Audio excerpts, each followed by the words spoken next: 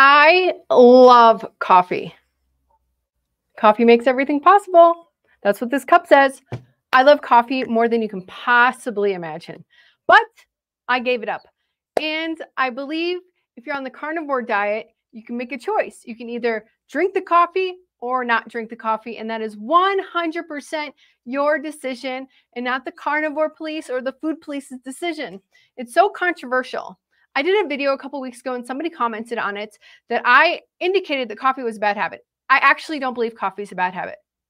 I believe it might be a bad habit for me. I'm not indicating for you. I was just giving ideas of getting over habits and that person and what I did to get over my own coffee habit.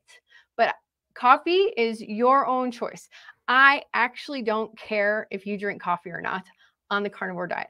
Many, probably millions, hundreds of thousands of carnivores drink coffee every single day, and it doesn't matter. For me, quitting coffee helped me in various ways.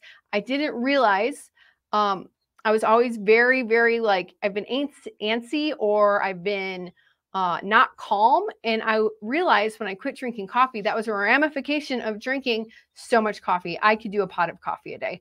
And so I actually just quit cold turkey. One day I just quit.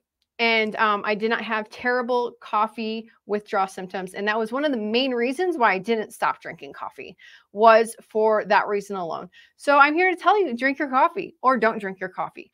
But if you want to quit drinking coffee, just quit. Go cold turkey. You will be surprised on how not difficult it is. And you can probably see some benefits in your body within days and in your mind within days once you quit drinking coffee. But like I said, I don't care. And if people care, that's their problem and not yours. Drink your coffee, have fun.